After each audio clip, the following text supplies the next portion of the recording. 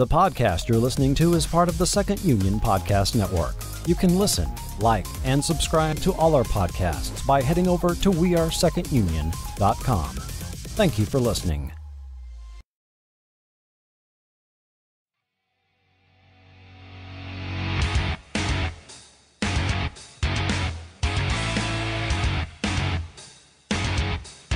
Hello and welcome to the X-Perts, your exceptional guides to all things X-Men.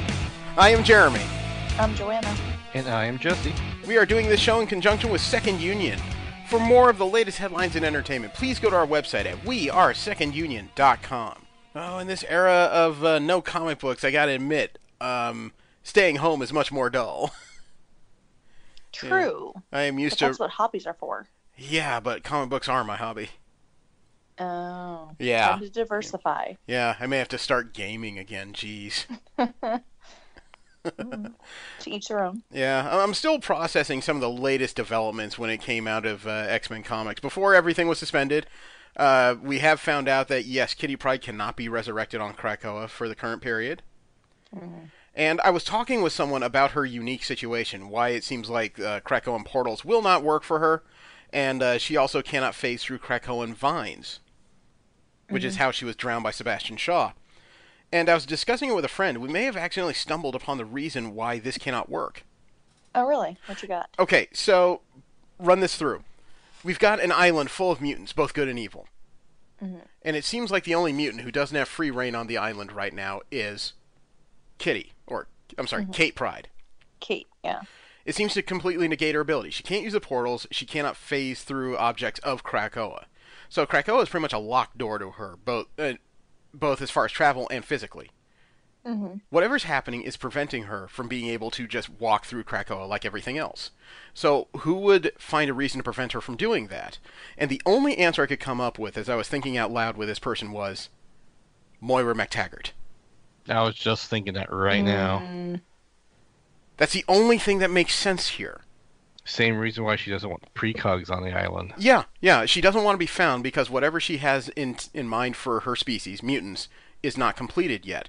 I know the prevailing theory is it has something to do with Emma, and the further the Marauders goes along, it seems less and less likely. Especially since it's been... Still could be a vendetta of some sort. I know, it doesn't feel like... Emma would more or less charm you to your face and then lead you into the Primrose Path and spring the trap just before she admits she's trapped you.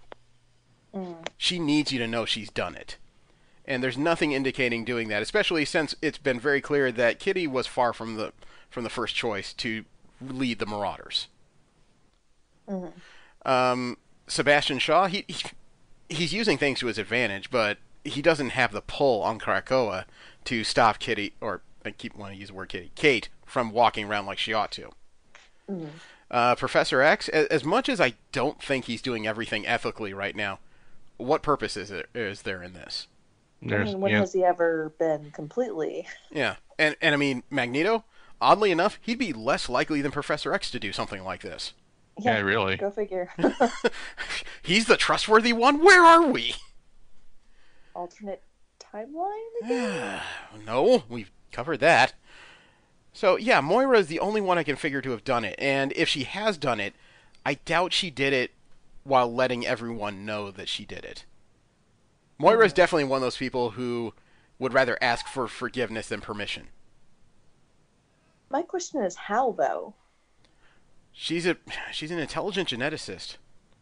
And if she's been there since that doesn't explain everything. Well, I was going to say, if she's been there since the island of Krakoa, or the idea of Krakoa as a nation was forming, she had more than enough time to ferment a way to create this situation.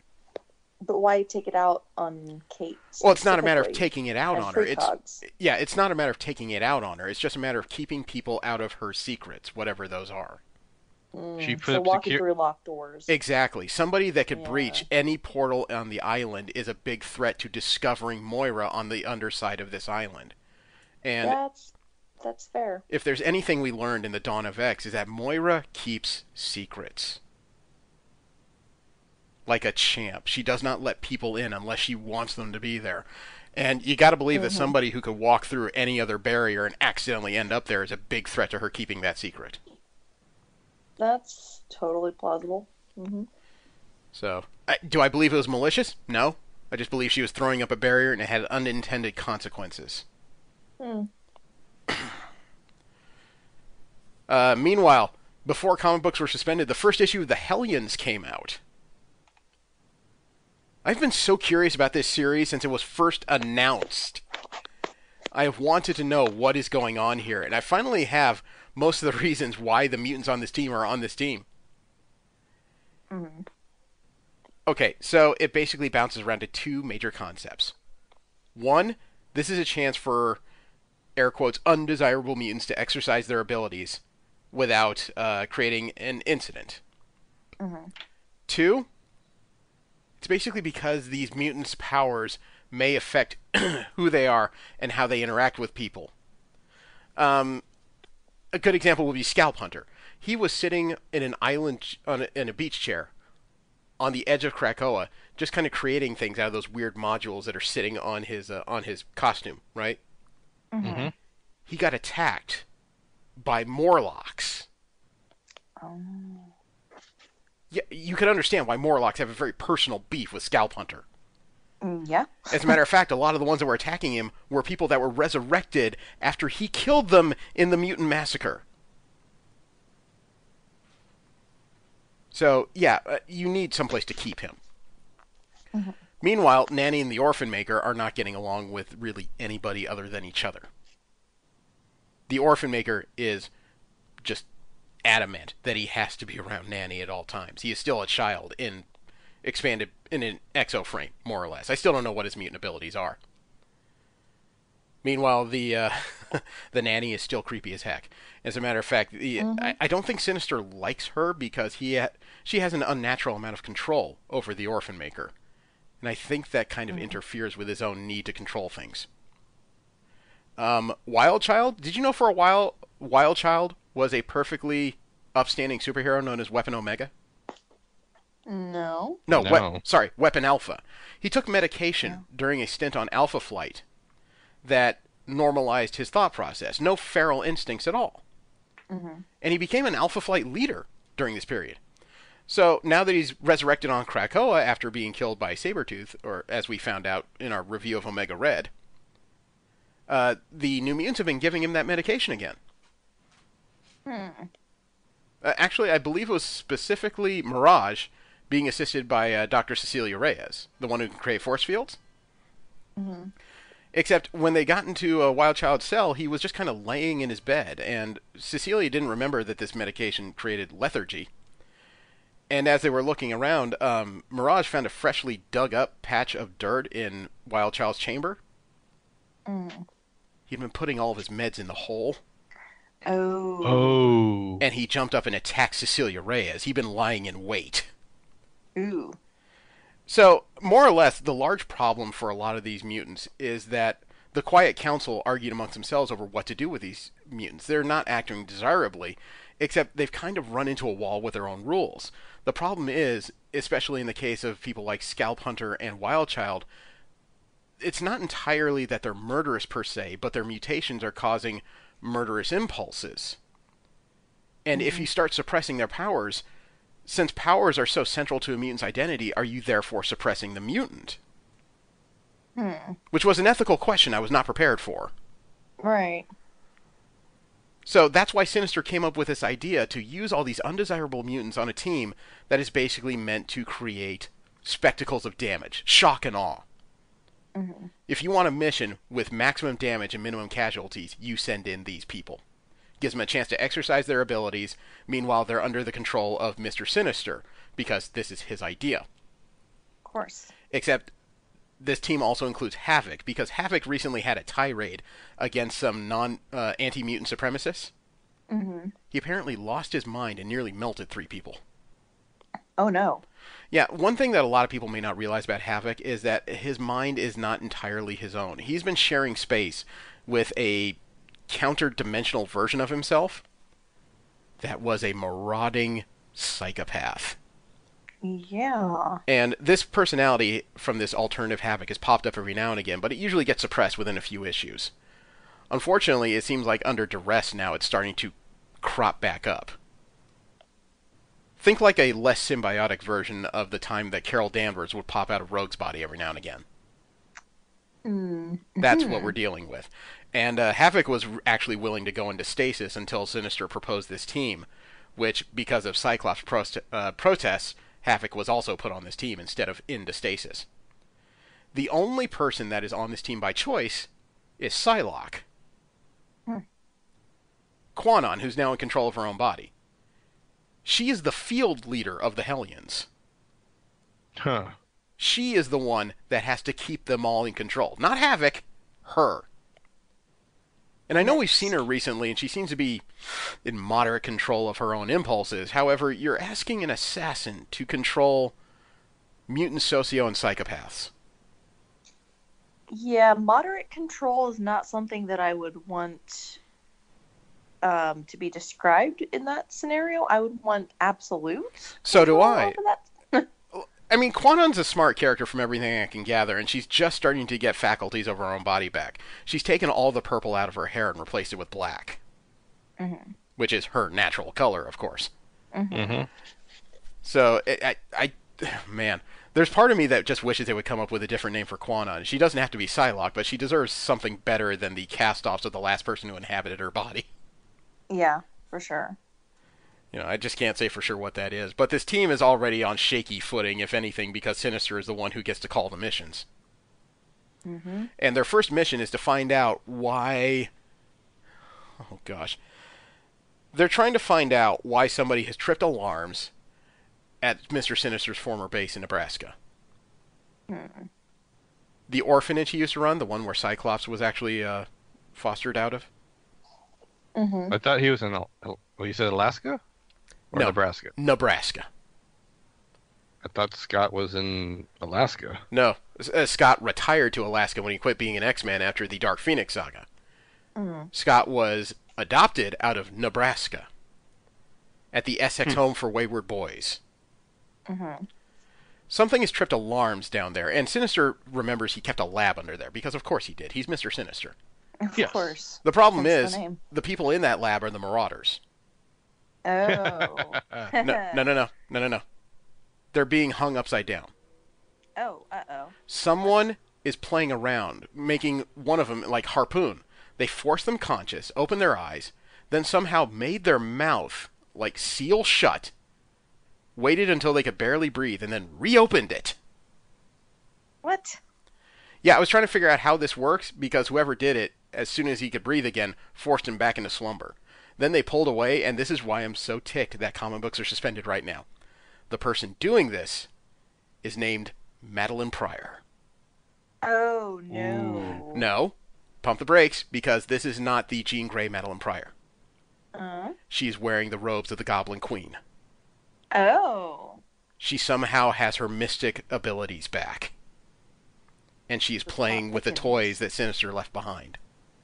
Oh, that's dangerous. Yeah, but this gets even worse, because before she died, while she was the Goblin Queen in the Inferno event, her boyfriend at the time was one Alex Summers. Of course. Oh, wonderful. Who's going through his own problems right now with his counter-dimensional self retaking control of his body. This is going to get so messy. I was just thinking that. What a mess. Yeah.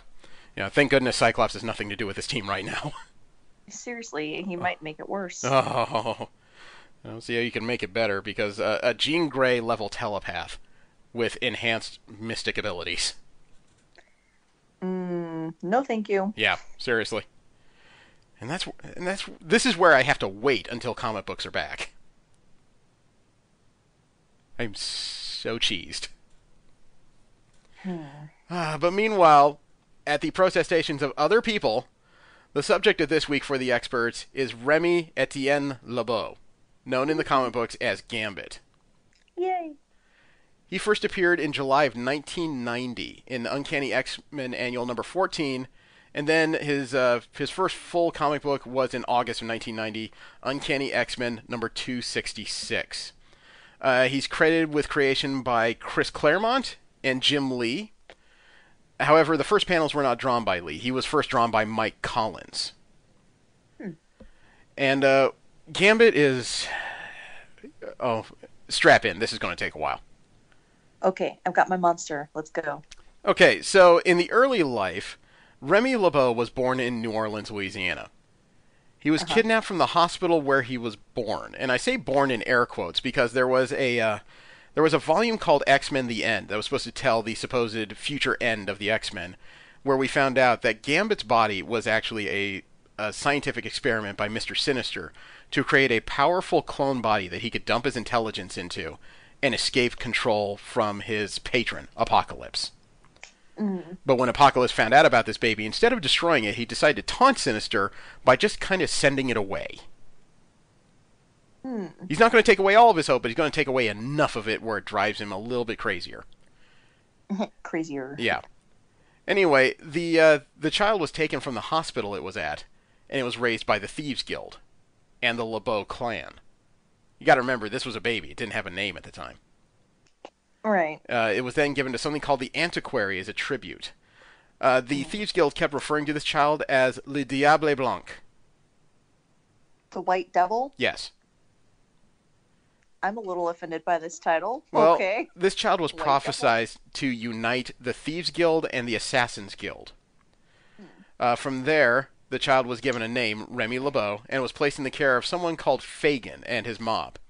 They were street thieves who taught the child everything it knew about early thievery. Remy was living as an orphan on the streets, and at the age of 10, he attempted to pick a pocket of a Mr. Jean-Luc LeBeau.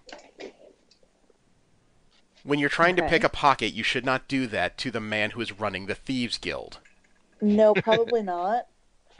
However, the man was charmed by the boy, who took him off the streets and adopted him into the family. Now, somewhere in his teens is when Remy's biokinetic charge abilities kicked in. If you're relatively new to the idea of Gambit and wonder why he always carries a deck of cards, it's because they're a simple weapon. He can carry 52 of them in a box. That's, like 2 full clips if you're putting that in terms of automatic weapons. That's more than 2 full clips, but okay. But he charges it up. He can use his abilities to charge anything he touches with kinetic energy. Think of it as exciting the molecules. They start ramming into each other hard enough they can explode. Like microwaving? No. Microwaving would excite just water molecules. When you're charging something up with kinetic energy, it's like you're overcharging the protons and electrons in it, so everything is super excited and very combustible. Like energy drink. Yeah, so you're not just cooking it, you're turning it into a very touchy explosive. Yeah. He did keep his power secret for the most part. He would practice them away from the Thieves Guild. I wonder why you wouldn't trust thieves. I don't know. There's no honor among thieves, apparently. When he was 15, he accompanied his adopted cousin, Etienne Marceau, to the tithing. It's a ritual test to cause initiation into the Thieves Guild. It did not go well because they were supposed to steal from a mutant known as Kandra, who is an immortal. Kandra recognized Remy from an encounter that took place in what is her past, but is his future. See, Kandra's a time traveler. Oh, wibbly wobbly, timey wimey stuff. Yes. Well, I'm sorry, Kandra's not a time traveler. It turns out an adult Remy LeBeau would have a time traveling adventure that took him back to the 19th century, and being an immortal, Kandra's still alive. Ah. So she knew who this boy was. She kidnapped Remy and sold him to a mutant gangster and child slave trader. The guy was known as the Pig. Oh, wonderful. Aptly named. Yeah, but the Pig planned to take these mutant children and sell them to Hydra. Oh, no. Oh. The idea was to create child soldiers out of powerful people. Remy that always works so well. Yeah, but Remy had enough command of his abilities to be able to escape the holding pen. But the Pig caught up with him and the other escapees. And that's when Remy discovered what his abilities could do, because during the attempted escape, he picked up a playing card that Etienne had dropped, charged it, and threw it in the Pig's face, taking out the Pig's eye. This is where Gambit discovered the usefulness of playing cards combined with his powers. They're so tossable if you get the right little oomph with your wrist and your finger together, like... Yeah, the Pig wasn't killed, though. He continued to chase them. The kids actually jumped off a cliff. Remy survived the jump. Unfortunately, Etienne did not.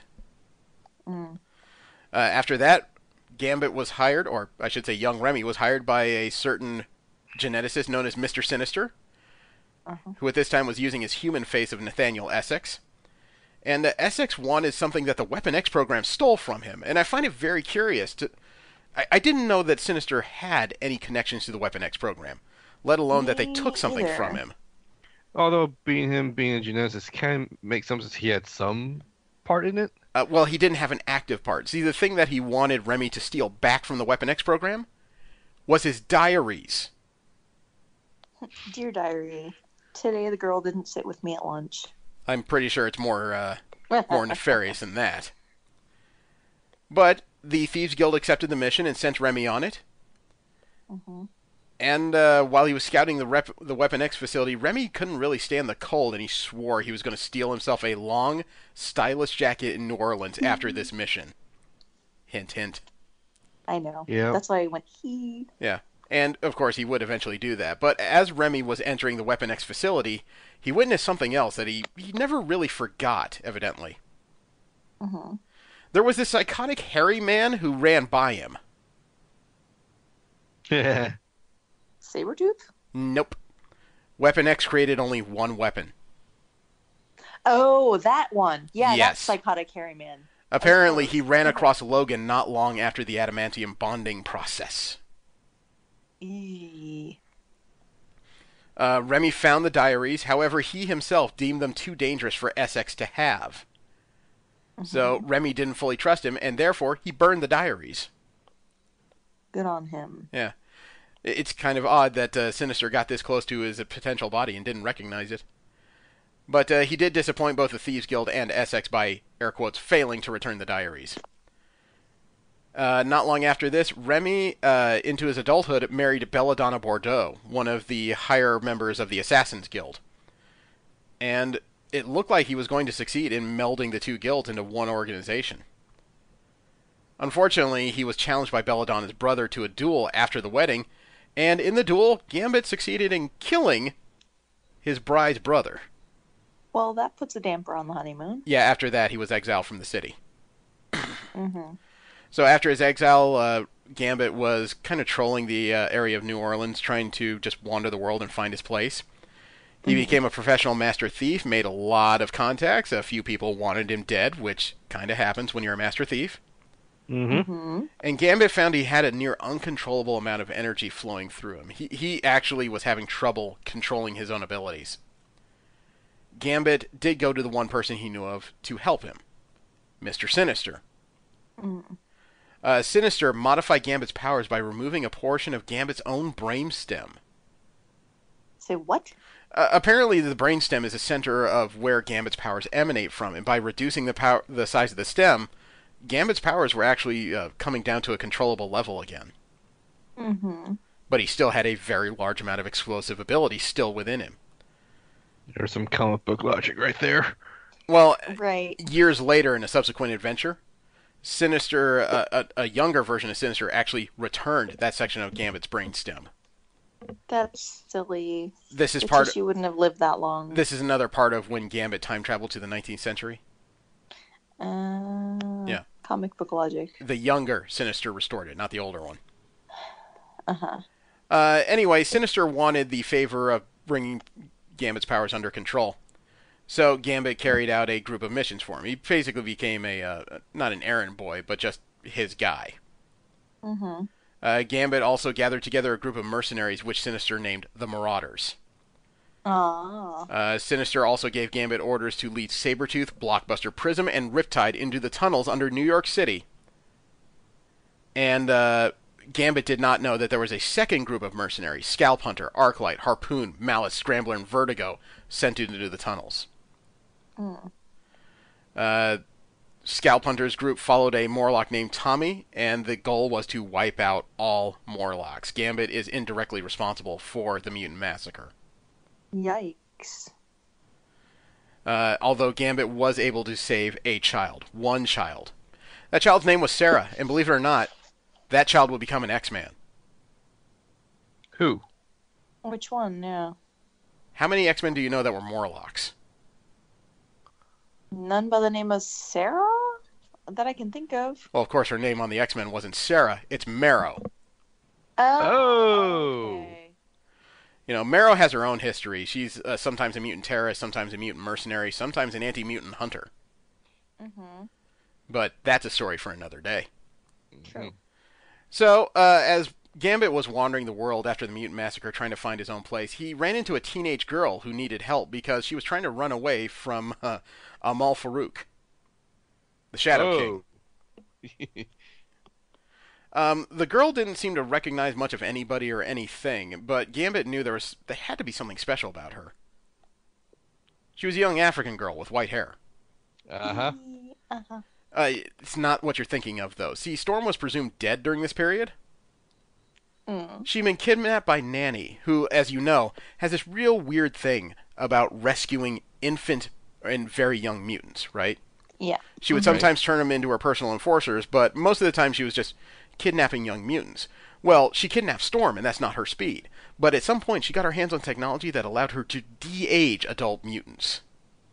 Oh. Yeah. So this is why a teenage Storm is running around with a full-grown Gambit. Okay, I was kind of wondering about that. Yeah, Gambit did manage to rescue Storm not just from the Shadow King, but from the Nanny and the Orphan Maker who were looking for this girl. And Storm didn't have her memories at this point either. Oh. She didn't know who she was. But Gambit started to teach her skills so she could stay alive, taught her how to be a thief. And eventually, based on this young girl's instincts, they ended up looping back around to the X-Men. So did she know she had her powers at that time? They were kind of wild and a little bit unknowable. She knew she was generating winds every now and again, but the fact that she can control weather was a bit beyond her. Okay.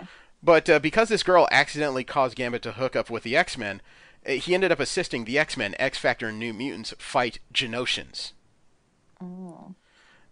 For those who are listening, Genosians are human supremacists who treat mutants as a slave class. Which you would think because of their powers doesn't seem possible, but Genosians developed a group of power inhibitors, and they blanketed their island with them. Yep. You know, it wasn't a case where no mutant on the island could use their powers, but it ended up... they had a collar system where they could selectively turn them on and off for mutants to do their slave work.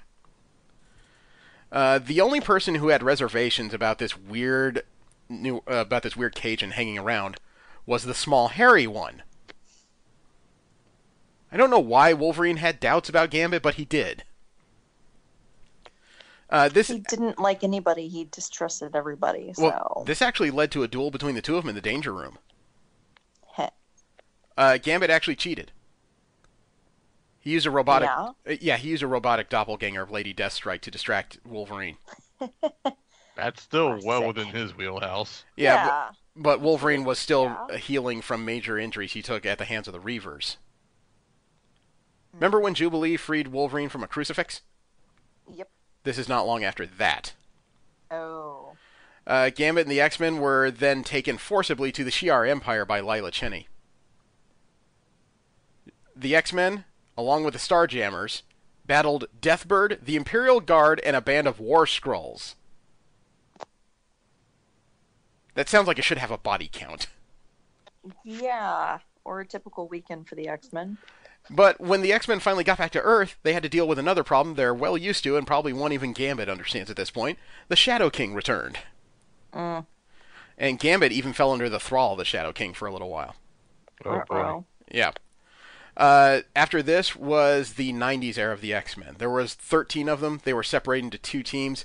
Gambit ended up on X-Men Blue under Cyclops' leadership. Shut up. I don't like him, and I don't have to. I know, but I don't like Gambit, and I don't have to. Yes, you do. No, I don't. Calm down. Calm down. No. No, he's my favorite. He's my cinnamon bun, and nobody can say anything bad about him. Yes, we can. Fight me. It might be the energy drink speaking, but fight me. He looks like something Michael Flatley would dance on. Wow. You're going to diss his spiffy coat like that? I'm going to diss that, the bright pink armor, the hair that looks like he used up half a can of product. Pink, it's magenta, okay, and he has fabulous hair. You're just jealous. No, I proudly shave my hair. All right. You two go back to your corners, calm down, and let's get back to the assignment. Don't Fine, pee in but the I'm ring. drinking my energy drink. Do not pee in the ring. I was hissing. Some of the first adventures Gambit had as a member of X-Men Blue was up against Magneto, the Acolytes, Fenris, the Hand, Omega Red, Sabretooth, and Mojo. And then Gambit found out he had another person that didn't like him. But this one came from the future. Himself? Lucas Bishop. Ah. As a matter of fact, Gambit was attacked by another person who didn't like him. His wife. I was going to say, he kind of racks those up, doesn't he? Not wives, but, I mean, he has a couple of those, doesn't he? I want to give a tasteless joke, but I can't. It's a bit much. Gambit finally told the X-Men about how he fled from New Orleans after killing his brother-in-law in self-defense. Mm-hmm. Gambit also encountered the second Ghost Rider, Danny Ketch, battled the Brood Queen and the Brood-possessed Ghost Rider, and witnessed the apparent death of his ex-wife, Belladonna. It's not long after this Gambit started to become very, very interested in another X-Man. Rogue? Yes, Anna Raven. Yes. He started flirting with her despite the fact that she kept putting him off and occasionally punch him in the face. He likes that. I mean, he likes feisty women, and Rogue and Remy together are the best couple ever. I don't know about feisty women. He likes unobtainable women, and Rogue during this period was the definition of unobtainable. Yeah, but she's also feisty. I like her attitude. The story, according to the writers, was originally written to be a one-time flirtatious thing. But evidently, several writers picked it up from there and just kind of ran with the football. Yeah, because they are great together. I don't know about that. The gauntlet has been thrown down. Fight me. This is an amazing couple. Man, we haven't not even rung the bell for round 2. Come on. Yeah, I can't say that for sure. I don't think the two bring out the best in each other. I didn't say they brought out the best in each other, but no relationship is perfect. I don't think they are the best for each other either. I think they're amazing. After a long period of time, Remy had a dark secret, and Sabretooth kept hinting to it for a long time during the period where Sabretooth was an unwilling resident of the X-Mansion. He was a prisoner who was occasionally helping out their version of X-Factor. Rogue kept asking what was going on, but Gambit would not reveal what was happening. Believe it or not, Gambit was captured by Magneto and held in a mock trial. For some reason, Magneto disguised himself as Eric the Red, one of Cyclops' alter egos. And Rogue was forced to kiss Gambit. And because of that kiss, she managed to peek into his mind and found the memories of Gambit forming the Marauders for Mr. Sinister. Oh. I mean, the only thing that stopped Rogue from beating him to death was that she also found the memory of saving Sarah. Gambit was cast out of the X-Men, and he was abandoned in Antarctica. That coat sure came in handy, though. Hey, Isn't that where the Savage End's at? Deep in the Arctic Circle, yes, but that's not where they left him. They left him in the frozen wastes. And when Rogue gives you the cold shoulder, she means it. Like, dropped in the Arctic Circle? Yeah. Gambit eventually made his way back into Magneto's Citadel, and he felt the psionic essence of a dead mutant named Mary Purcell. Mary's essence bonded with him and allowed him to survive until he could reach the Savage Land. It was there that Remy struck a deal with something known as the New Sun. The deal meant he got passage back to America in exchange for running errands with the help of a friend named Jacob Gavin Jr. During this period, Remy's ability started to amplify.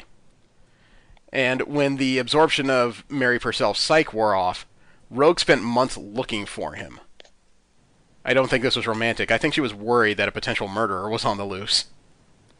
A little bit of column A, a little bit of column B. Yeah, and Gambit encountered Storm and Shadowcat, who were trying to stop him because he was trying to steal a gem for his new employer. And this is not a gem anyone should own. Ruby Which Cider one Act? is it? Yeah, the Ruby Gem of Sidorak. There it is. No, I'm sorry, the Crimson Gem of Sidorak, the thing that gives the Juggernaut his powers. Yep. But because of a turn of altruism, Storm and Shadowcat agreed to return with Gambit to the X-Men, mainly for his self-respect. And Gambit actually became the field leader of a branch of X-Men for a little while. And Rogue started to warm to him slowly. However, she was still worried that her powers would break him. The new son, as it turns out, was somebody Gambit already knew. It was Gambit. What? It's an alternative universe version of Gambit. I don't know how this works. Yeah. After this period is when we found out more about Bishop's future. Bishop came from the future witnessing a video where Jean Grey made a call to any X-Men that were available before she was murdered. She mentioned before she died that they were betrayed by one of their own. And the only person Bishop knew to ask about this was a mysterious figure he knew as LeBeau. As soon as he arrived in the current timeline, the 616, he recognized LeBeau as Gambit and figures that must be the traitor. So Bishop is convinced that Gambit is a traitor, and just about every time Gambit goes on a mission, Bishop is right behind him, not because he wants to back him up, because he does not trust this fool, and the X-Men will not listen when he says, you need to get rid of this idiot. It's kind of fascinating when you realize that the cop is tailing the thief. When LeBeau is in Bishop's timeline, he's known as the Witness, but there's no known reason why he was called the Witness. However, I imagine it's because people suspect he was the last person to witness the X-Men alive. After this, Storm leads a team of X-Men in search of the Destiny Diaries. The precog, known as Destiny, Irene, who, as we know, is Mystique's pseudo-wife. She spent a period where she had written down a lot of her premonitions in rambling tones in various volumes left all over the world. The 13th volume in particular is known as the Books of Truth. Gambit volunteered to find them all. Rogue, however, would not follow him because she was increasingly afraid that her powers were growing out of control and would harm people. She refused to go. So, being on his own, Gambit returned to thievery, looking for the books. Until he was framed by a mutant businessman known as Sebastian Shaw. No, he was framed for the death of an Australian crime lord called the Viceroy. Gambit needed the assistance of Rogue's current team of X-Men, the X-Men Extreme. And between all of them, they were able to clear Gambit's name. After that, Remy was captured, and his powers were used to open a portal for an alien invasion of Earth led by an interdimensional warlord known as Khan. Insert Will Shatner yell here. Yeah. I'm way ahead of you. Meanwhile, another enemy of the X-Men Extreme, known as Vargas, a human and a very capable fighter, used the invasion as a chance to kill more members of the X-Men Extreme. Vargas was actually responsible for the death of Psylocke in this story. Nearly beat Beast to death, too. Oh. Rogue was often depicted in Destiny's diaries as the one to kill Vargas. Rogue attempted to rescue and shield Gambit, but it got her stuck, and Vargas used the opportunity to impale the two of them.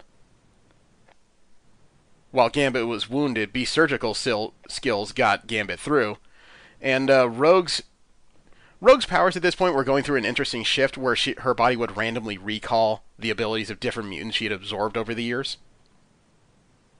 So she managed to survive the impaling because one of her random recalls was Wolverine. Yeah. Of course. Because also plot. Yeah. Rogue's powers also allowed her to plead with Gambit on the astral plane, who was willing to give up and die at this point. But she managed to convince him to come back. But the thing was, when they came back, apparently the entire adventure was too taxing because both of them lost their mutant abilities. But this did give them the opportunity to actually be a romantic couple, so they decided to retire from the X-Men and move to California. Like you do. Yeah. Even though he was powerless during this period, Gambit assisted Storm in infiltrating the President of the United States Texan Ranch to find information on a closed group meeting about worldwide policing on mutants. I don't know what that's about. I guess I didn't read that. I don't remember that either. Eventually, another mutant, Sage, managed to restart the powers of both Rogue and Gambit, and they rejoined the X-Men. They were put in a team run by Havoc. And how's this for luck? On their first mission on this team, Gambit is temporarily blinded when one of his own energized cards went off in his face. That seems like a plot thing. Well, Rogue did try to console Gambit during this period, but he was relatively inconsolable. He was very frustrated with being blind. You kind of need to see what you're stealing.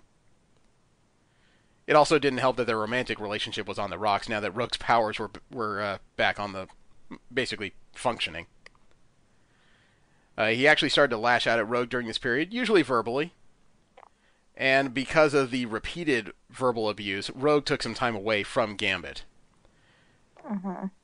However, Gambit started to gain a secondary mutation during this period. Without his vision, he found out he was able to start using his playing cards like they were tarot cards, and he could actually start to predict the future. How, That's an though? interesting twist. I don't know. Now, if you want to talk about random, that sounds random. Well, opening portals, too. That has nothing to do with even cards. Well, he did come up with an interesting workaround, though. He went back to Sage and asked her to just kind of use her enhanced ability of genetics to restart his powers again. Somehow that restart put his body's chemistry back into whack, and it also restored his vision. That's some pseudoscience, but okay. Yeah, I agree. Because plot. Yeah, I was more than fine with him being blind, gone forever. I'm okay with that. No! Yeah! My cinnamon roll. Gambit also developed some deep insecurities about his romantic relationship with Rogue, which, reminder, he ruined. He's not the only one that ruined relationships in the X-Men. No, but he managed to ruin Just his wait till we own. get to Cyclops. Oh, I'm talking about how he ruined his own. He did that to himself. It's fine in the end. They make up. He actually told Rogue at one point that she should just get together with Logan. I mean, I kind of liked her and Logan together for a little bit, too. The funny thing was, because he heard this accusation, Logan kissed Rogue.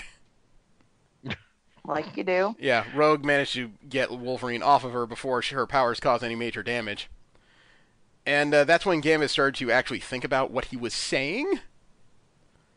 And afterwards, he started to suffer from hallucinations. He was constantly fighting Mr. Sinister for some reason. The problem was they were encountering an enemy called Golgotha, who could cause somebody to say things they didn't intend to say. Mm-hmm. Yeah. After Golgotha is gone, back at the mansion, Gambit and Rogue moved into the same room, so they started to rebuild some of their intimacy, and began telepathic therapy with one person who should not conduct telepathic therapy. I mean, there's Emma? a few of them that shouldn't. Yeah, Emma Frost was their therapist. Yep, Yeah, that's what no. I thought. No, thank you. What they discovered in the midst of telepathic therapy was that because of all their combined emotional baggage, they were unable to make physical contact, even mentally. Things got worse when a new student dropped into the X-Mansion known as Fox and was very into Gambit. Mm-hmm. What they discovered not long later, though, was that Mystique is Fox. Apparently, Weird? No. That's not weird. The weird part is that Mystique wasn't necessarily trying to interfere with the relationship between Gambit and Rogue, even though she didn't like Gambit. But her plan was, because the relationship is so strained, Mystique, as Fox, can drop in and alleviate the physical tension. Mm-hmm. That's creepy. No. Yeah, That is creepy. yeah. Once Gambit discovered that this was Mystique, yes, Mystique revealed herself, talked about her intentions, and she even made it very apparent what her intentions were by transforming into Rogue and offering to be the physical bridge in their relationship. Oh, no. That is No. some Jerry Consensual Springer on Rogue's stuff, dude. fault. Unless it's consensual on Rogue's part, no. This is one step away from having an appearance on a TV show talking about whether or not you the baby daddy. I'm just gonna shut my trap and have some more monster instead of saying something. You know, the worst part is Gambit never entirely denied this offer. He was kind of mulling it over when Rogue discovered that Mystique was on the grounds and chased her away. Especially Rogue and Mystique's relationship. That's where it becomes weird. Well, it became even worse when Rogue obviously found out Gambit was aware Mystique was on the grounds without anyone's permission, and now Gambit actually had to deny that he ever slept with Mystique, which he did not, but unfortunately, he did not protest fast enough, obviously. Heh. Good thing she can't tell lies from truth, huh? She could still strangle the crap out of him if she wanted to. She probably will several times. Yeah. After this, Apocalypse made one of his reappearances in comic books. Mm-hmm. And this was after M-Day. A serious amount of mutants had lost their abilities. Gambit actually offered himself to Apocalypse to be a horseman. And he was transformed into the Horseman of Death. I'm sure somewhere out there Warren Worthington is crossing his arms just laughing at this. Gambit didn't intend to be a horseman, though. His idea was that because of his strained relationship with Rogue over Mystique, and the fact that the X-Men still don't entirely trust him over his role in the Mutant Massacre, he wanted to join Apocalypse's ranks to be a spy. Unfortunately, obviously Gambit is not very good at reading, or he would know that to transform into a horseman means not just undergoing a physical transformation, but a mental one. Yeah. However, Gambit managed to retain just enough of himself to declare himself both Death and Gambit, and managed to separate both himself and a newly transformed Sunfire from Apocalypse. Sunfire had had a rough time up until this point.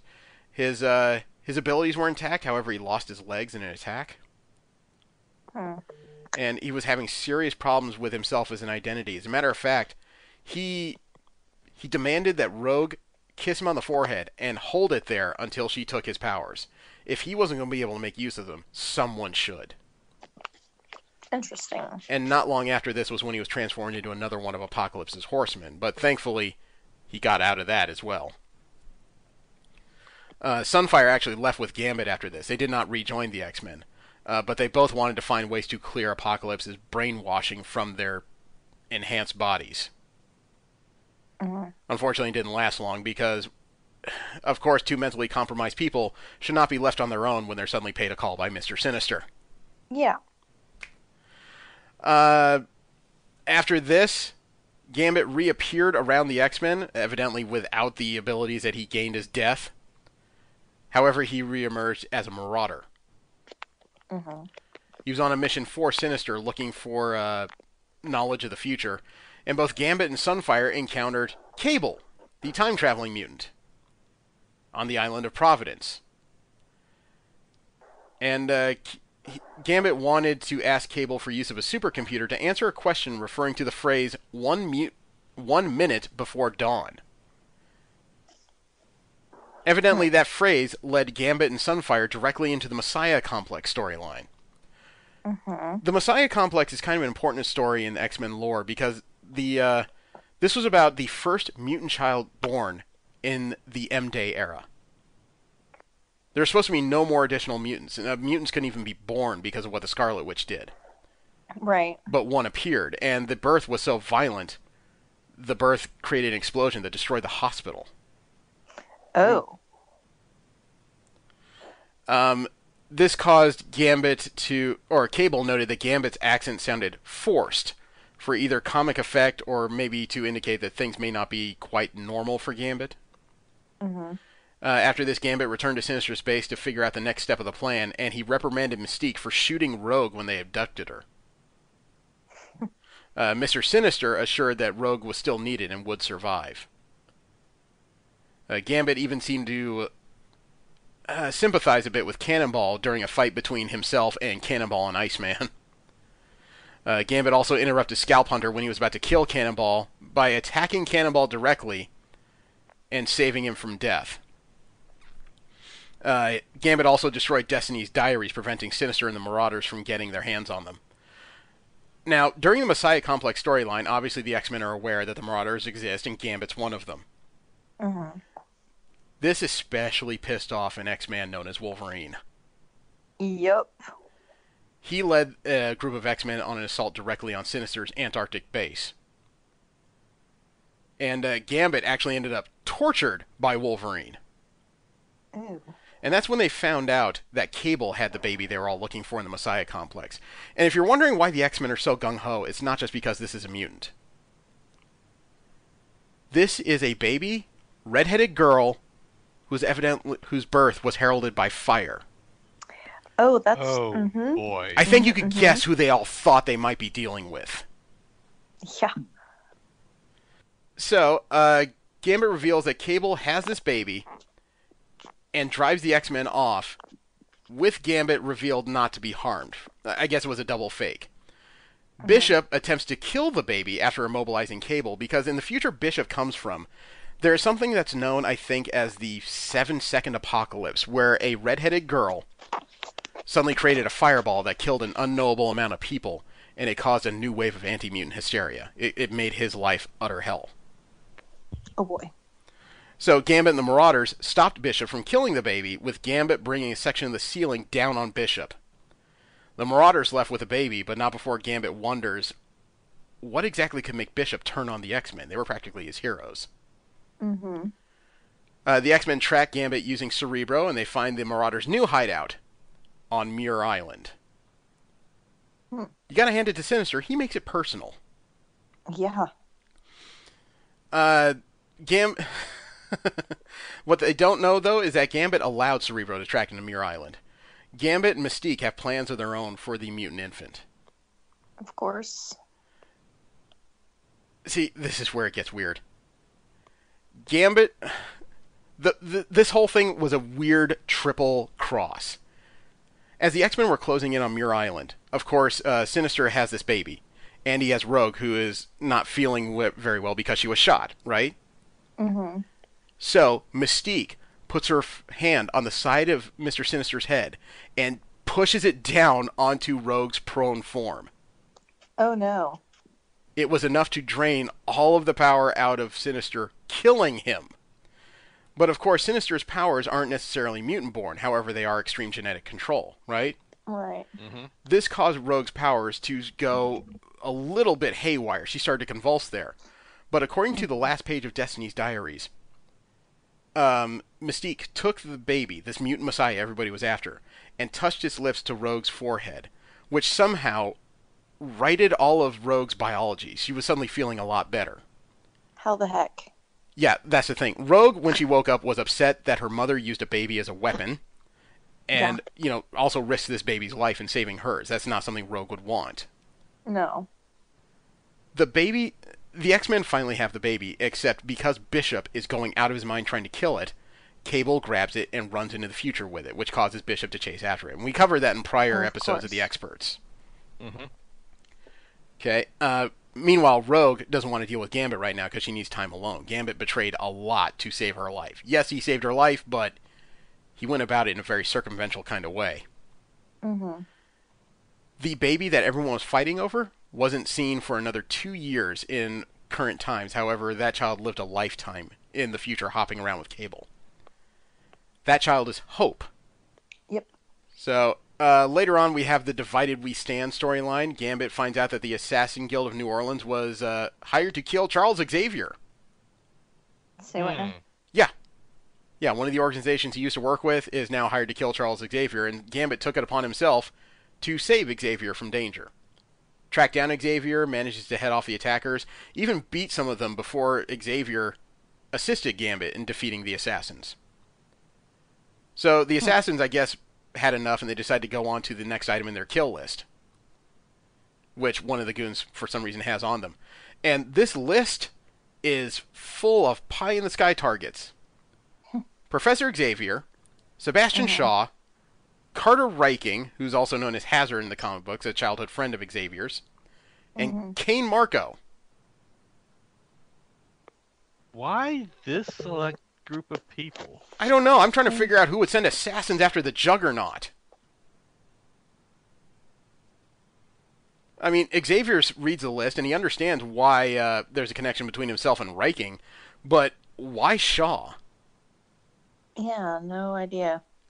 They went to see Hazard, who was in a mental institution at the time, but they found out the night before he arrived, he died of a brain hemorrhage. After he did. Yeah, I Was know. that the cause or what? That's the cover story official was? cause, but that sounds like the perfect way to kill somebody when you don't want anyone to know they've been killed. Here's the thing. Gambit and Xavier were headed for a nuclear research facility in Alamogordo. This is the place where the fathers of Charles Xavier, Carter Reiking, and Kane Marco all worked at some point in their lives. And on the way there, Xavier starts to suffer from headaches, and he and Gambit decide to wait out in the desert for a few hours, where they're attacked again by the Assassin's Guild. Xavier is abducted and taken to the facility, where they find out that the employer of the assassins was Amanda Mueller. She was the head She was the head of a project known as the Black Womb. See, Amanda Mueller was a former lover and protege of one Nathaniel Essex. She was also an ancestor of the Summers line. She somehow indirectly related to the Summers family. She wants to use Charles Xavier to activate a machine the Sinister left behind called the Cronus machine. See, the idea behind this machine is it's supposed to be able to resurrect Mr. Sinister with his essence power and his memories. While Xavier's undergoing this, Gambit defeats the rest of the assassins on their tail with the help of somebody else who was trying to find out why people were trying to kill him, and his name was Sebastian Shaw. Of course. The two of them team up to destroy the Cronus machine, which threatens Shaw as well as rescue Xavier. Gambit directly charges Shaw with biokinetic energy, giving him enough power to shatter an indestructible machine, the Cronus machine. Yeah. Meanwhile, Gambit starts searching Australia for Rogue, and again is hanging around with Professor Xavier. Gambit's unsure of how this will go, because last time he saw Rogue, as you remember, she requested to be left alone. They don't quite know what to do, because if Rogue didn't want their help or presence, how could you force her? So they make it over the Australian plains, and they find a very changed landscape, and they think it might be Rogue's doing for some reason. How is it Rogue's? Well, it's a mismatched landscape that appears to be made up of some of Rogue's past memories. Okay. It includes a fight she had against Nimrod, being captured and beaten at Genosha. Gambit has trouble keeping his mind straight watching Rogue in this much pain. But Xavier keeps having to remind Gambit that none of this is exactly real. While they're running around in the facsimile of Genoshan prison cells, Gambit and Xavier find Shi'ar parts hunters, and they're told what finally happened. The person causing these projections is using imprints from Rogue's Danger Room sessions. Oh, boy. And the person causing this is Danger herself. Oh. The sentient AI from the Danger Room. Xavier figures it's better to find Danger so they can shut down all these weird illusions. And Danger isn't trying to hurt Rogue. Danger is trying to push Rogue to make some kind of odd realization. The Shi'ar parts hunters are down there because they're looking for Danger. They're looking for technologically advanced parts to sell. Danger is doing a lot of this subconsciously, though, and the Professor reactivates Danger, and she defeats the pirates when they attack Gambit and Xavier. What they discover at this point is that the reason why Danger's pushing Rogue is that Danger has discovered that Rogue's powers never really went past nascent stage. In other words, all this time where Rogue's been unable to touch people and her powers are constantly pulling down energy, her powers really never got past phase 1 of their evolution. Oh, wow. This is There's why more? Yeah, this is why they never worked properly. This is why she can't control them. Gotcha. Makes sense. So this version of Xavier digs into her mind telepathically to finally pull down the mental walls that keep Rogue's powers from her control. Also manages to remove a couple mental echoes that Mystique accidentally left behind in the forms of trauma. Yeah, she had a little bit of trauma in her life. So during a period, Rogue was in full control of her own natural abilities. After this, Rogue and Gambit decide to travel together to San Francisco to Utopia, the small island in the San Francisco Bay that the X-Men are using as a home.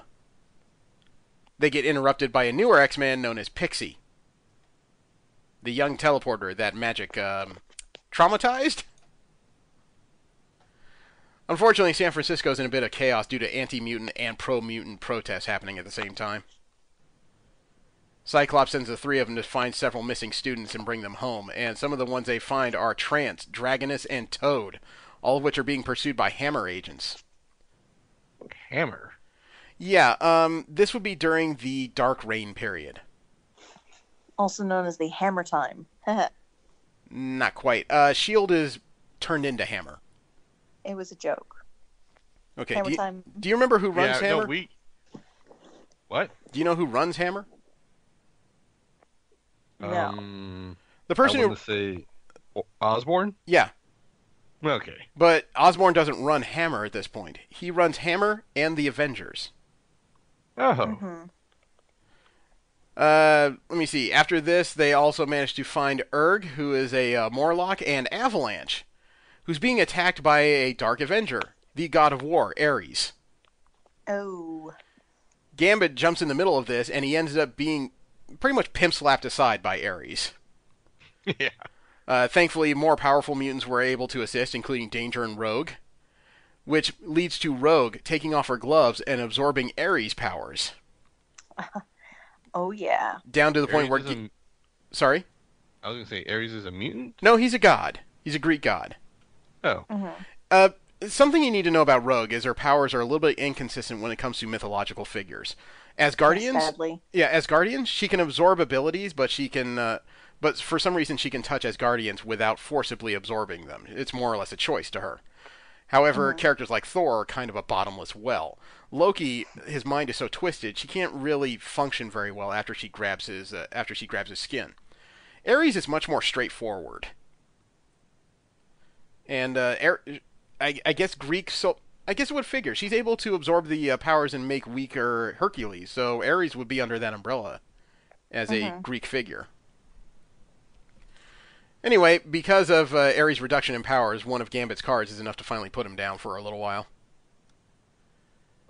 And they're still looking for another student called Trance who didn't make it back to base. She appears to be lost and under attack by Miss Marvel from the Dark Avengers.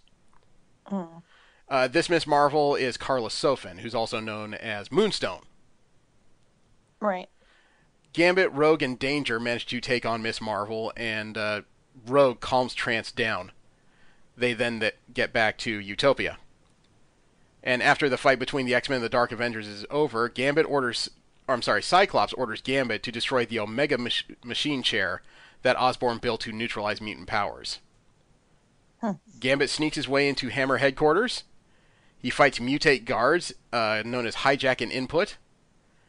Hijack goes down fast, but Input has telepathic abilities that allow him to enter Gambit's mind and discovers that there's still leftover segments of a persona in there known as Death.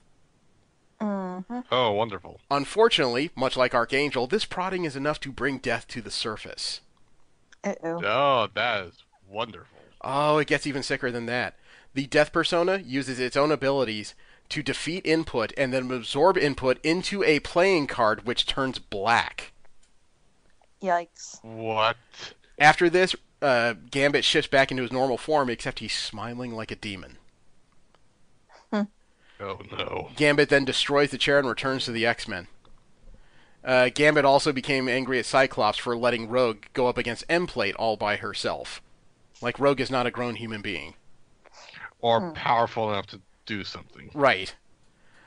As he was arguing with Cyclops, he suddenly got these wild mood swings and he left. Gambit changed back into Death again, and he remembered that Apocalypse told him he would never be the same after undergoing the process to become a horseman. So, Gambit's powers are suddenly affected by his mood. After this, in the 2010s, is the Second Coming storyline, where the mutant messiah Hope Summers was returning from the future.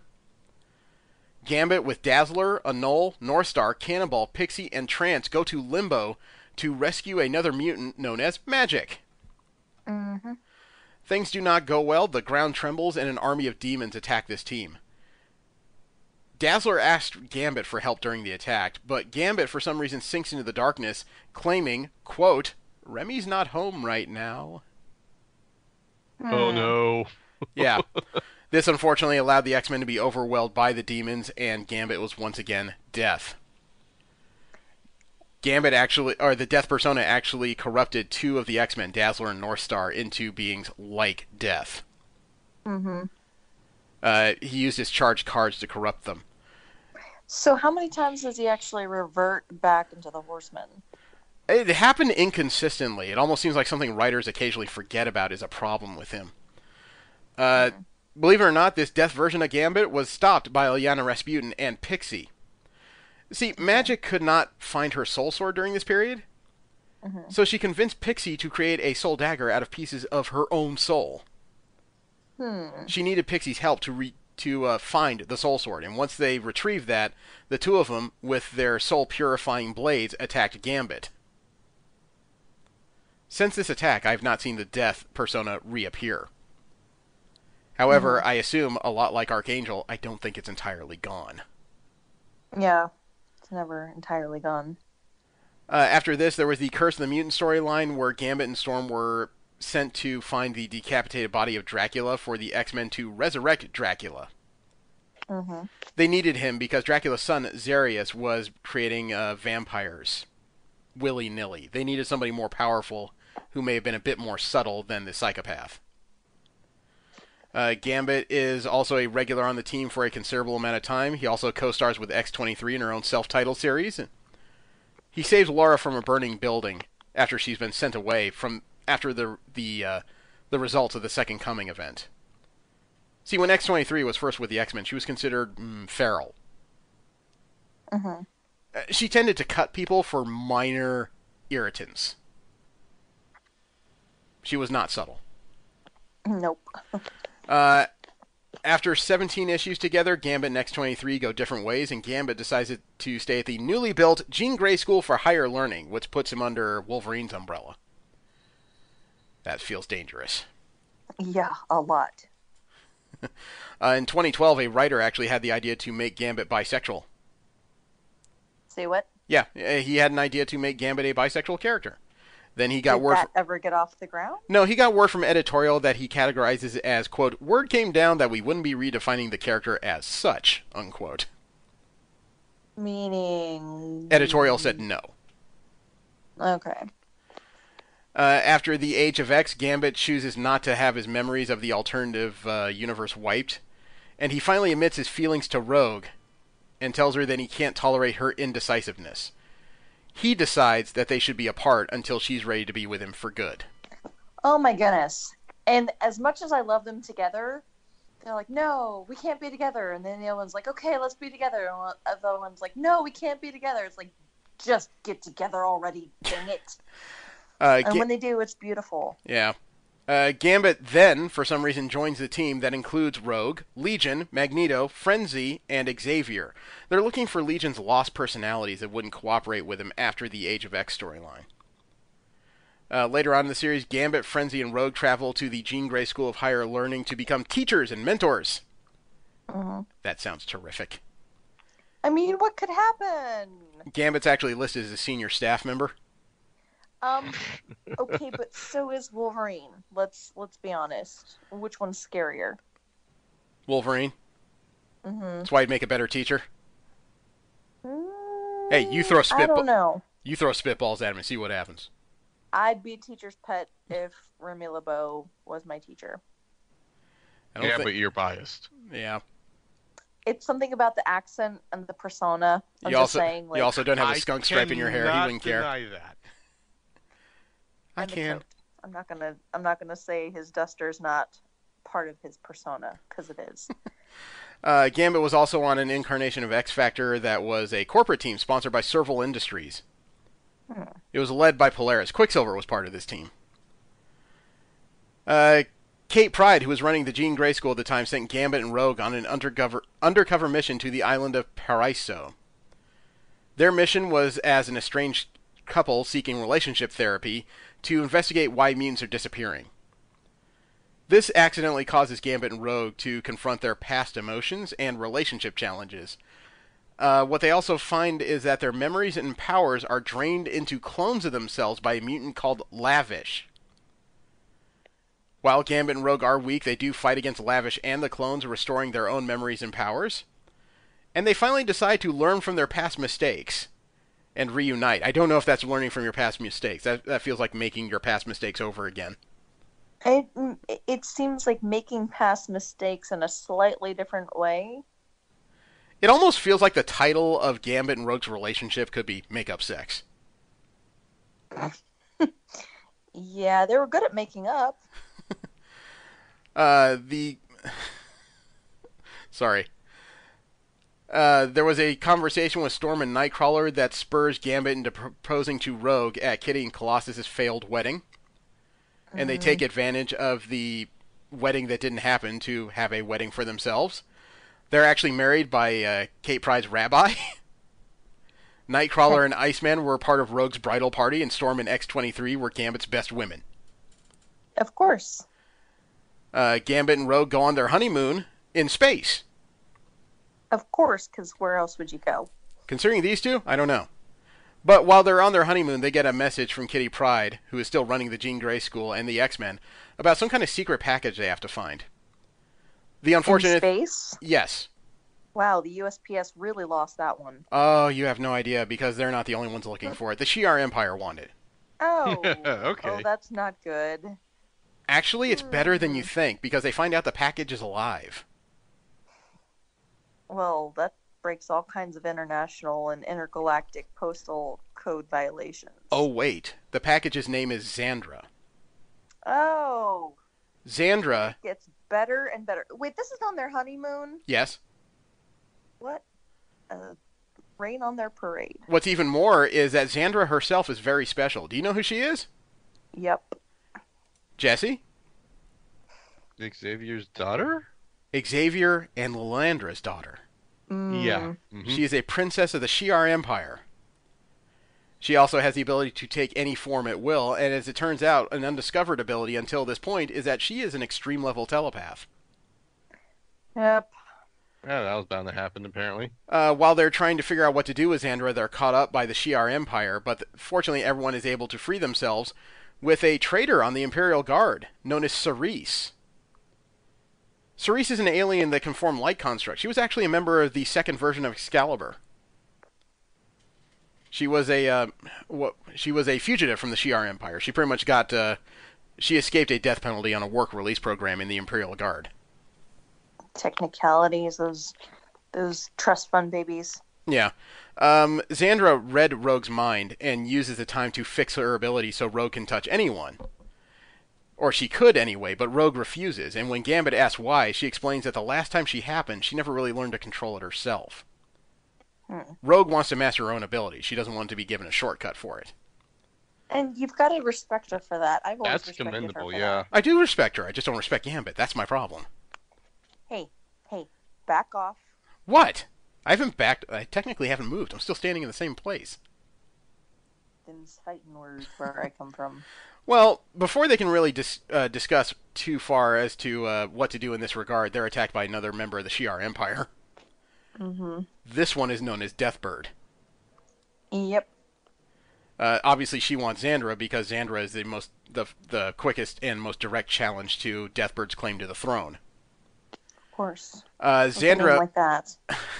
even though the mutants were losing this fight, Xandra used her abilities to make everyone think she and Rogue were killed, which caused the Imperial Guard and Deathbird to leave. Mm-hmm. Thankfully, Xandra's shape-changing abilities allowed them to return. The problem was that her powers are still a bit wild. In faking Rogue's death, she also caused Rogue's powers to go exponential. Of course. No, Rogue can now absorb memories, life force, and mutant energies without touching anyone. Ooh. She now has an area of effect that she cannot control. Oh, that's right. Yeah. I remember that jump from tactile to... Yeah. Xandra tells Rogue that her powers have evolved, so for the first time, they've passed that nascent stage. But Rogue's going to have to learn to control it on her own. Oh, boy. Yeah. Gambit and Rogue, after this, decide to return to Earth. Unfortunately, on their way to Earth, they're intercepted by somebody who's looking for entertainment. Oh, Mojo?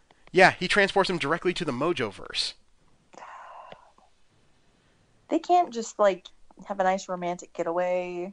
Oh, they could. I mean, he transported them into a show where they both believe they're part of the noir setting. Old-fashioned gumshoe mysteries. Mm-hmm.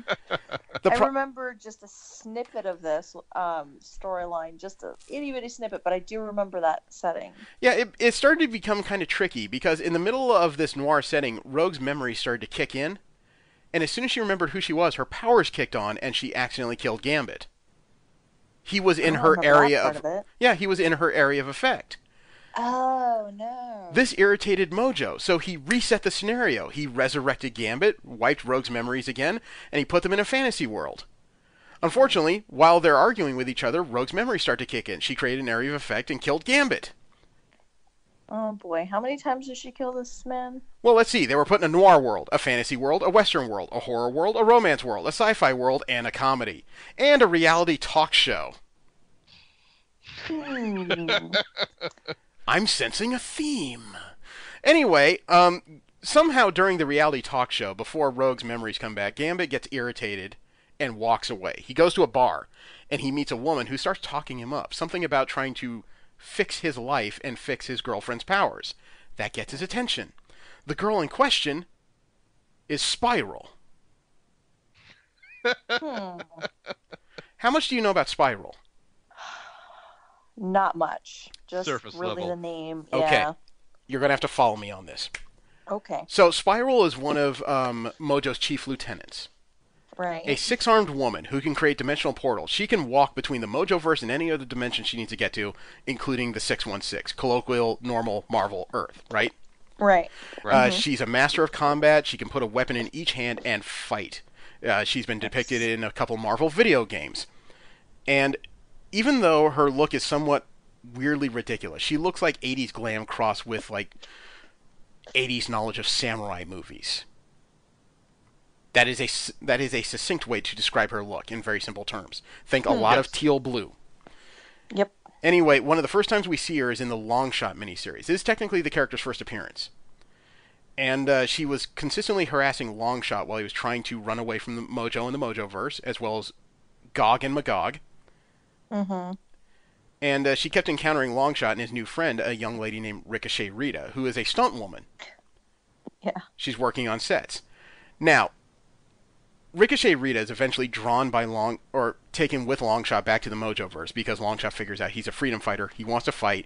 Rita's in love with him. She follows him. A very natural thing. Mm-hmm. At least as far as storytelling goes. Anyway, Rita disappears for a while. What we discover in subsequent volumes of X books, especially in Excalibur, if I remember correctly, is that Spiral is Ricochet Rita. What? Because of dimensional travel and the wacky timeline of the Mojoverse, which isn't as linear as it would be on most other planes. Sure. Rita is the thing that Spiral's created out of. Mojo, essentially, because of her early adventures in the Mojoverse, Longshot and she are separated. Mojo grabs her, grafts on extra arms, messes with her mind, and creates Spiral. Wow. Which explains, like, it's all timey-wimey, wibbly-wobbly, which is why Spiral has met Ricochet Rita, even though the two of them are the same thing. Bizarre. It is, except at this point, Spiral has, for a short time, been a member of X-Force, and she is tired of Mojo and his constant whining about ratings, which is why she's willing to help Gambit rescue Rogue in exchange for getting her the frick out of here. Mm-hmm. And if Gambit will steal something. And let me guess what that is. What do you think it is? A shiny thing? Generally, yeah. Needless to say, the storyline eventually goes their way, and Spiral helps them get away, and Spiral goes her own direction. Goodness knows where she is now. I haven't seen her since. And this is where we catch up to the current era. Mr. and Mrs. X, the series where the last couple storylines we talked about was, ended in favor of Dawn of X, and we know where the story goes from there. And we also know what Gambit's position is. He's a member of Excalibur, although he is the person that is there out of circumstance, not because he was picked for anything in particular. It's true. He's there because Apocalypse needed Rogue. Mm-hmm. We also know that as a result of Excalibur, Rogue's powers are fixed, so they can finally have a physical relationship, even though Rogue is very trepidatious about ever having a baby. Right. And I understand her concern. We don't know what her biology and her powers would do to something growing inside of her. Or the thing growing inside of her would do to her. Well, that's another curiosity, because there have been several storylines of possible futures of the X-Men that have involved a child generally known to be Gambit and Rogue's child. Mm-hmm. Usually a girl, I find. Yeah, most of the time. So, I mean, their relationship could create a heck of a child, except Rogue is always the wild. Terrifying too. Yeah, Rogue is always the wild card in that, though. Uh-huh. I mean, if you use it as a simple matter of what would their abilities combined make, I mean, it almost sounds like somebody who would keep pulling the energy from their own charged cards. Maybe. I don't know. Mutants can be such a wild crapshoot when it comes to what their children can create. And then usually the powers of the children, as far as the X-Men go, don't always follow a logical sequence. They more or less do, but there's always that bit of randomness in it. I mean, Chimera comes. Writers are just like, Yeah. I'm just gonna throw this in there. I mean, Chimera comes from a future where Storm and the Black Panther had a child, which is fine, but her abilities always seem more wild, and she doesn't rely on them, so it's hard to tell what they do. When you think about the possible future where Bishop comes from, there's Ruby Summers, Right. a child supposedly of Cyclops and Emma Frost, which is somebody whose default form is like living ruby quartz, like Emma Frost diamond formed all the time, and she can fire the occasional I-beam. Mm-hmm. And then, of course, there's Shatterstar, who is the child of Longshot and Dazzler, Oh, that's right. whose abilities are completely off the wall compared to the two of them. Mm-hmm. And then, of course, there's Cable, who is Jean Grey, under parentheses, Madeline Pryor's child with Cyclops, who pretty much has nothing of Cyclops' abilities. It's like Jean Grey turned up times 2. Right. Assuming his powers work like they're supposed to, which they don't always do. Don't always, yeah. Yeah. Then, of course, you go the alternative route. Jean Grey and Cyclops' actual child, Rachel. Yeah, Rachel. And then how does Hope falls into that? Hope is not a Summers. Hope is... Right. Well, she's a Summers by adoption. Adoption, right. Her birth was completely random. She is a mutant, but we don't know who her parents were because they evidently died in the hospital. And her abilities... Yeah. Her essential ability is power copying. Mm-hmm. Any mutant in her area, she can 100% replicate their abilities at their strongest. Which is a very good ability, except we don't know who her parents are, or if one of them was ever a mutant. It is possible for 2 normal human people to have a mutant child. Right. So I can't say... Hope's power sounds drastically similar to Mimic. Mm-hmm. It does, but Mimic has always had a problem with relationships because he's always had mental difficulties, and Mimic has appeared since Hope has. Okay. Mimic's never evidently had a child. There's also the idea, or the notion that you have to get over, that Mimic is not a mutant. Yeah, he's not. He's Doesn't mean that he couldn't have a mutant child, though. Not potentially. I mean, Mr. Fantastic and the Invisible Woman had a mutant, and his powers are nothing like either of them.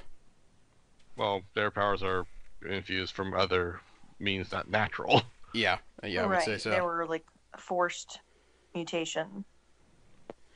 Yeah, so we got way off track there. Yeah. But that's everything we know about Gambit. How much have you learned in all of this? I'm learning that Gambit is a very, very possessive person. He probably just say devoted. No, possessive. I think he has bought a lot of edible arrangements in his lifetime. Mind you, I was a person probably. that liked Gambit growing up because he was the cool guy, but he's very possessive. I grew up liking Gambit because of his style, his attitude, and of course Rogue and Storm are my 2 favorite X-Men, so of course I have always shipped him and Rogue.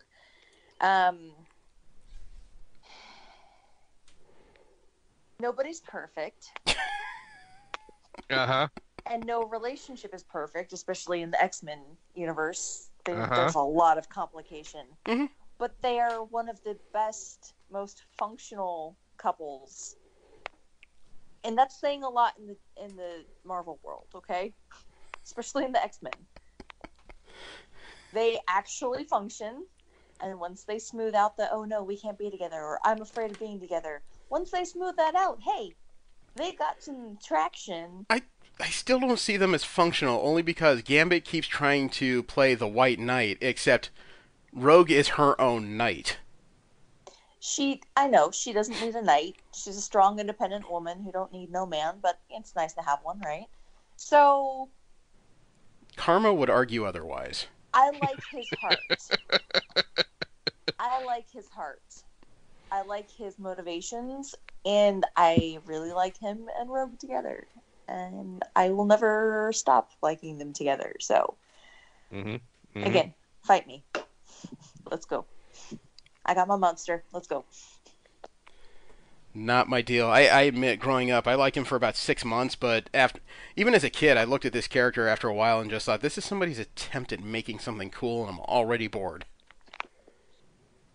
And I just... Maybe nostalgia plays in a little bit strongly with my opinions, but still.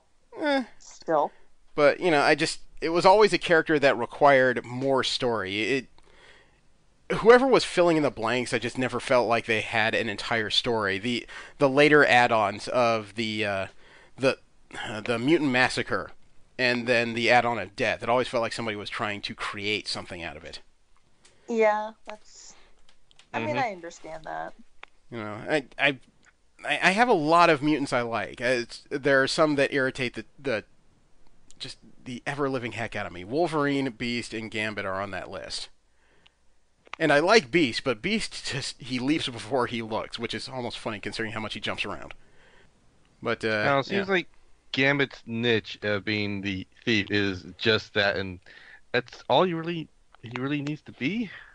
I almost feel like Gambit's niche isn't being the thief, it's stirring the pot. He almost seems to cause more trouble that other people have to undo. No, he's not Cyclops. No, Cyclops is the one you ask to handle the pot, or at least blow it up. He definitely makes things messy. Messier. Cyclops does, not Gambit. I would say not. As far as missions, Cyclops does well. It's just Cyclops has never been very good at managing his personal life, but that's what happens when you're a pseudo-professional soldier, unfortunately. Who are we to judge? Are our personal lives perfect? No. Not in the slightest. I never push away my wife just because I thought she didn't need me.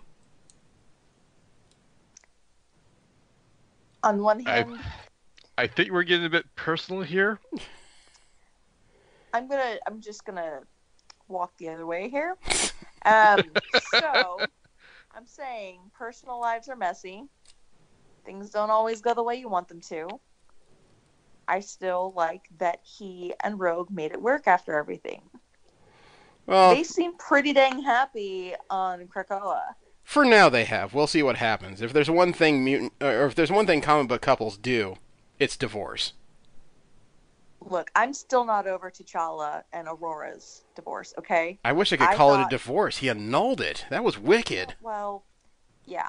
I'm not okay with that, and I'm probably not going to forgive him for a while. I think that they would have been an amazing power couple had they... Okay, and their kids, Thundercats. I'm calling it now. No! Yes! Storm and T'Challa's kids are Thundercats. That's only if all of them become Black Panther, which is impossible. Who knows? It really isn't. Ask Shuri. Thundercats. Any idea which X-Men to discuss next week? Oh, I had a thought as we were discussing this. There is a lot of... Oh, I got one that's going to be way off the side tracks here, and their history is probably going to be very dull by comparison. I'll be honest, I think the one I was thinking about was like actually a major X-Men that most people know. Oh. I think it was tossed between Magneto or Xavier. That would take a long time. They've been around since the 60s. Yeah, I know. Yeah. I was actually going to go to the other way, to a non-combatant, or at least they used to be. Who? Douglas Ramsey. Really? Cypher, yeah. Yeah. How much do people know about him other than he died for a significant amount of time? That's what I mean. That's fair. Besides which, if he's going to be the guy talking to their island all the time, you got to find out who he is. That's a good pick. All right. Next week we will discuss Cypher. Thank you very much for tuning in. I hope you feel like you learned something, and I hope you stay safe. Have a great one. I am Jeremy. I'm Joanna. And I am Jesse. And you have just been expertly informed.